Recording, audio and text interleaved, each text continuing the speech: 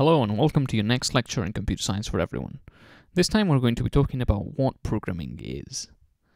And programming is, according to Brett Victor, it is a way of thinking, not a rote skill.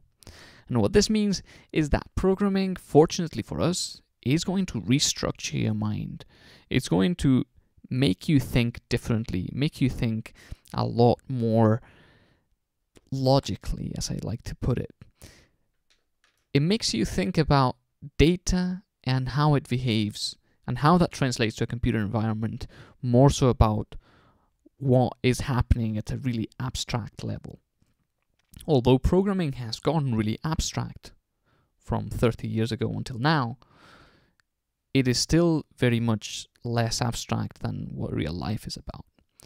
So Brett Victor puts it really nicely in that programming is a way of thinking. In order to program successfully, you have to think like a computer to a certain extent. And this is what we're going to be seeing right now. An algorithm is pretty much how a computer thinks. A computer is going to execute a series of steps, and that's it. If you tell it to execute a step, the computer will execute it.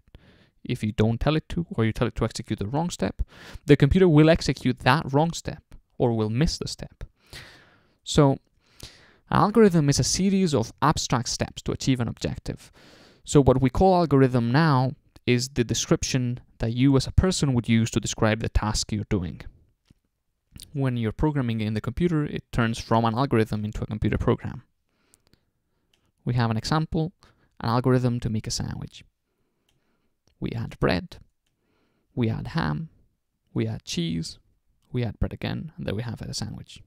Notice how the computer wouldn't know that you have to add bread twice, or you can't tell it, put ham and cheese between two slices of bread, because the computer doesn't know what between is. So, there you go. So, what is a program? A program is the, as I've said, implementation of the algorithm, and it is the written code that the computer can run. So once you have your algorithm planned out and you have it thought out, you write the code that actually implements the algorithm and tells the computer what steps to do and how to do them. So there we go. Finally, what a programmer is.